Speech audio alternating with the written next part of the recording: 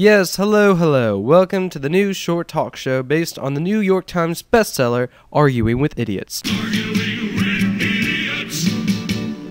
Now, to start out with guest, straight from Arkham Asylum, he has green hair and an illegal joy buzzer. His name is unknown. Ladies and gentlemen, the Joker.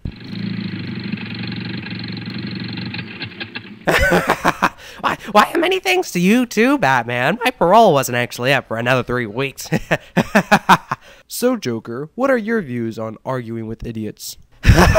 Well, Batman, you know, as the villainous left-handed liberal that I am, I just hate it, like the plague. I'm gonna burn it, and I want to burn it to the ground. I want to run over with my ice cream van, and you know what else I want to do? I want to shoot it. I'm gonna just shoot it with a machine gun. I'm just gonna plain out shoot. Yes, but it doesn't stop there. I'm gonna feed it my ashes to the sharks, and then, I'm gonna Guards. I'm gonna blow it up with a bomb, and then I'm gonna drown in the ocean, and then.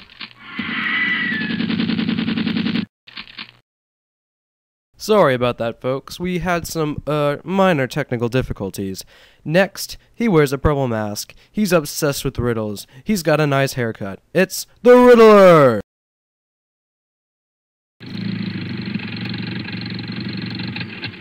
Why, thank you, Batman. It's just such an honor, it is. I am such a big fan of Arguing with Idiots myself. Yes, it's nice to have you here, Riddler. Now it's story time with Bruce Wayne, the part of the show where we read a classic piece of literature.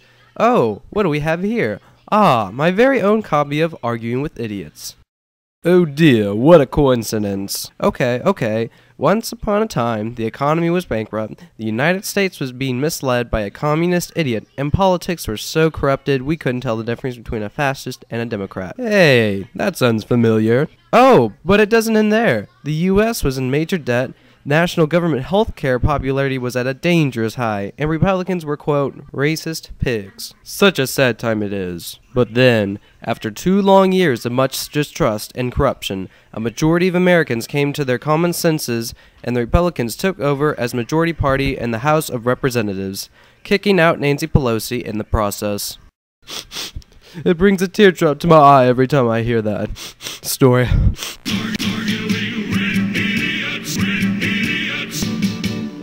Well, unfortunately, that's the bell to indicate that it's time to go. Aw, already? But stay tuned for the next Arguing with Idiots episode.